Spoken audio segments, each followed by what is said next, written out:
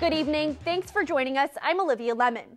The Worcester Police Department and the Worcester Black Clergy Alliance are set to meet on Thursday after concerns were raised in the aftermath of recent shootings across the country. Tuesday, Police Chief Stephen Sargent says he is saddened by all of the violence, but is proud of the way the Worcester police officers conduct themselves. Chief Sargent says his department remains vigilant and officers are always cautious. He says his department goes through training twice a year, so officers are always learning new tactics to work with the community. This past Sunday, a Worcester police officer was stabbed in the face while apprehending a suspect. Sargent says their training teaches them to refrain from using their firearms unless absolutely necessary. You know, to be able to know what to do in that situation. His training, whenever a situation that comes up, you're always going to revert back to your training. And, you know, his training obviously took him, you know, nice. Nobody got injured. On the other side, he was arrested without incident. Chief Sargent says he plans on working one-on-one with the Black Clergy Alliance to ensure officers are working with the community to keep everyone safe. Our officers in the neighborhoods regularly, all our officers know, you know, they're well trained, they're in the community, they're speaking to, you know, all portions of our community. Everybody is out there doing their, you know, doing their work. A Worcester woman is facing multiple charges, including assault and battery with a dangerous weapon after police say she used a dating app to meet men and rob them. Police were notified of two separate incidents in July where men responded to Decatur Street to meet with 22-year-old Pauline Coe. Coe used the dating app Meet Me to set up the encounters with men. The two victims say they were robbed of cash and their cell phones and assaulted during the robberies. Police are still looking for two male suspects. Two New England troopers have been charged as a result of an arrest made at the end of a police chase in May. The controversial beating of a suspect was caught on live TV. Mass State Trooper Joseph Flynn and New Hampshire State Trooper Andrew Monaco are charged with simple assault. The pair were caught on aerial footage repeatedly punching and kicking 50-year-old Richard Simone of Worcester on May 11th. Simone led officers on a chase from Holden, Massachusetts to Nashua, New Hampshire. He eventually surrendered and got down on his knees when he was assaulted by the two troopers.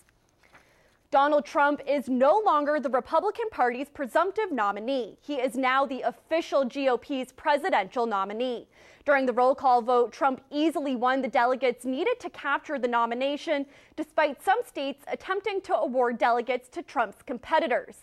Former Massachusetts Senator Scott Brown is at the RNC in Cleveland. He says allowing it to happen was a mistake by convention organizers. Senator, you have to admit at the very least it's a huge distraction for the Trump campaign. Of course, it's an unforced error, and I've said it before. Those are the things that hurt this campaign, and it comes down to basically not having the experience politically to deal with these things, and not checking and rechecking and checking and rechecking, and, you know, lesson learned. Among tonight's featured speakers were New Jersey Governor Chris Christie, as well as two of Donald Trump's children. Tonight, a local restaurant opens their doors to a unique opportunity for guests. The Fix Burger Bar gave a sneak peek of their new location on Grove Street. The restaurant was previously located on Shrewsbury Street, but decided to move when a larger space was available. Entry to the event was $30, and all proceeds go to the Hope Lodge and the Pancreatic Cancer Alliance.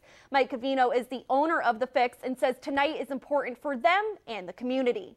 So tonight was a great way for us to offer people a quick, tour of the new spot, have a cocktail, have a beer, have some food on us, and at the same time make a donation to both of those. So it was a good way for us to practice in the kitchen, get our feet wet, showcase our new space that we spent the last 5 months building. The Fix opens to the public for dinner tomorrow at 4:30. Health officials are urging residents to protect themselves from the West Nile virus after more mosquitoes in Worcester tested positive for the virus. Worcester, Auburn, and Millbury now raising their threat level from low to moderate risk for West Nile. Our Andy Madison spoke with health experts and has a look at how concerned residents should be. It's the time of year when many people are outside. Tomorrow we have a trip to the beach. Last week we did a couple trips, where there's mosquitoes. Mosquito and bug bites are one thing to watch out for in the summer. They also have health officials raising risk levels in central Massachusetts. We don't want to cause alarm. It's really more cause for making sure you're taking the right action. Several mosquitoes tested positive for the virus in Worcester earlier this month. No human cases have been detected. Health officials say the best way to protect yourself from contracting the virus is to wear bug spray and long sleeves if possible, especially if outdoors in the morning or evening hours. Mosquitoes can also strike around the house, especially if there's standing water. If you're filling the bird feeders, change the bird bath. Don't leave water standing in any area of the yard. West Nile virus can cause meningitis, can cause encephalitis, which is an infection in the brain, can cause a polio-like syndrome where the spinal cord is affected and people get paralysis in an arm or a leg, and it may or may not get better. Residents should look out for symptoms like flu-like illness and fever. Last year, 10 people were infected with the West Nile virus in Massachusetts. None have been reported so far this year. Just be smart about being outside. And health officials are trying to make sure it stays that way. Andy Madison, Worcester News Tonight. Now, health officials say people over the age of 50 are the most vulnerable to the West Nile virus. Middleborough has also reported a mosquito testing positive for the EEE virus this month. Police in Worcester are looking for 2 men wanted for a violent armed robbery on Preston Street. The incident happened around 11 Sunday night. 2 male victims told officers they were sitting in a parked car when 2 other men approached the vehicle. One of the suspects allegedly demanded money from the driver, then punched him in the face. The 2 men then got into a fight, during which the suspects allegedly pistol whipped the victim, causing cuts to his head, bruises, and broken teeth. The victim was treated at the hospital. More warnings about the new Pokemon Go game. The Better Business Bureau is warning players of privacy hacks that have been happening along with safety issues. Our Brittany Schaefer has more. I think it's wonderful that they have retained their sense of humor at this time. Following recent law tragedies, some local police departments are trying to stay positive with humor. I hope that a lot of people understand that our job isn't just to go out and make arrests and to hand out tickets, and that they understand that there is a personal side to law enforcement.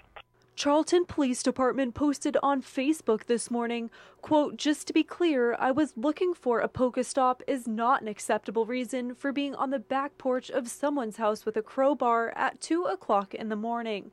The post has reached more than 800 likes and 300 shares. The department says it is aimed at keeping a close relationship with officers and the community. The goal for us to be involved in social media is to reach out to the community. I think it's positive that they're trying to reach out to the community in a different way, because there's a negative attitude towards police in certain people's eyes.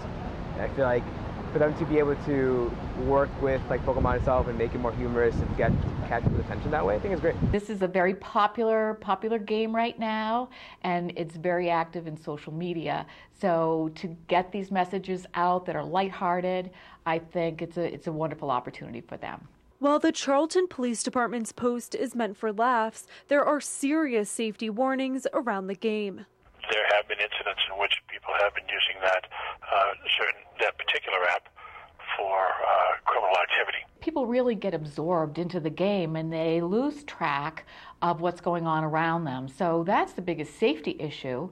The Better Business Bureau of Central New England released guidelines Tuesday on privacy, expenses, and safety within the game. In order to play the game, you have to give it access to your GPS, to your camera, a lot of the functions of your smartphone, and so there is a concern about privacy.